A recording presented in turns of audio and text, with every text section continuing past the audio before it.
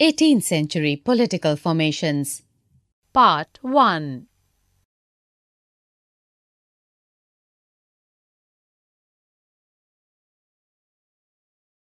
The crisis in the empire of the Mughals.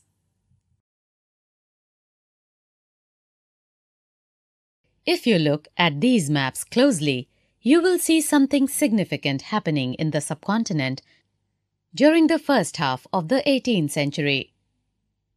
Notice how the boundaries of the Mughal Empire were reshaped by the emergence of a number of independent kingdoms.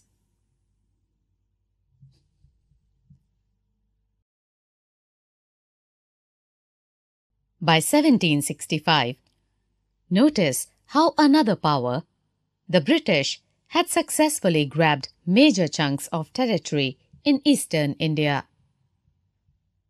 What these maps tell us is that the political conditions in 18th century India had changed quite dramatically and within a relatively short span of time.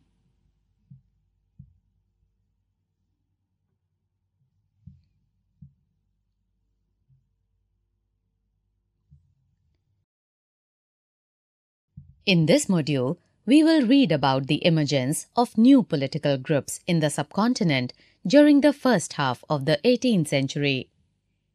Roughly from 1707, when Aurangzeb died, till the Third Battle of Panipat in 1761.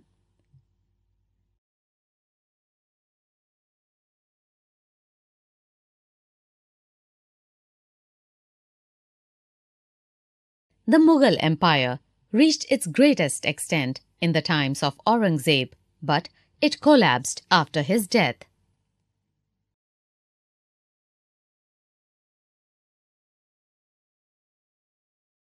The major cause of decline was the lack of worthy and competent successors to Aurangzeb.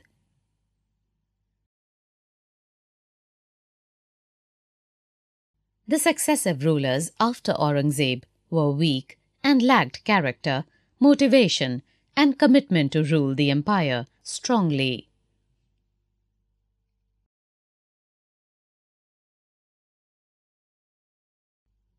The absence of any definite law of succession was another important factor.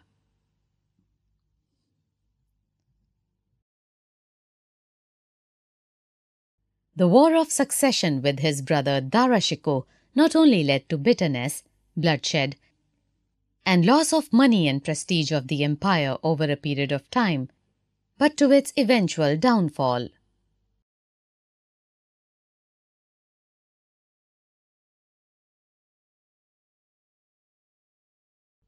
During the time of Aurangzeb, the Mughal Empire had reached its maximum size.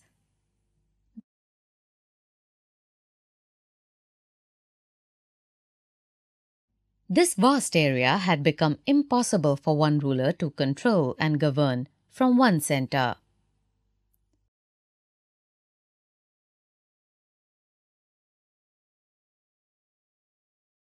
It was during the later Mughals that Deccan, Bengal, Bihar, and Orissa declared their independence.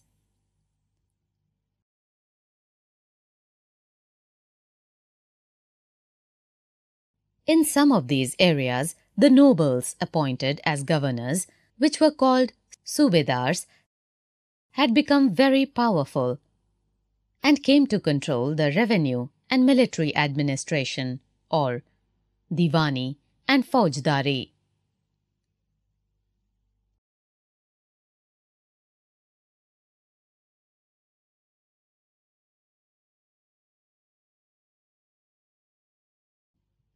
The raids by Nadir Shah and repeated invasions of Ahmad Shah Abdali resulted in further weakening of the empire.